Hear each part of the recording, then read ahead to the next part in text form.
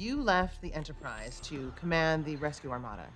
10,000 warp-capable ferries, a mission to relocate 900 million Romulan citizens to worlds outside the blast of a supernova. I do know that there are billions of people out there in the Beta Quadrant that are in the burst radius of a supernova. To mount a multi-world evacuation of tens of millions of Romulans without Starfleet support.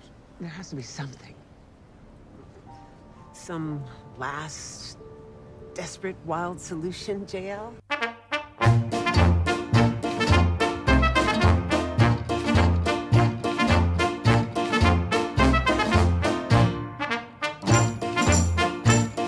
I wanted to protest the exclusion of the Romulan Empire from the treaty negotiations. I wasn't aware the Romulans had been excluded. Every great power in the Alpha Quadrant has been invited to participate except for us. And there must be some mistake. The mistake is thinking the Romulan Empire will stand by and allow such a betrayal to go unchallenged.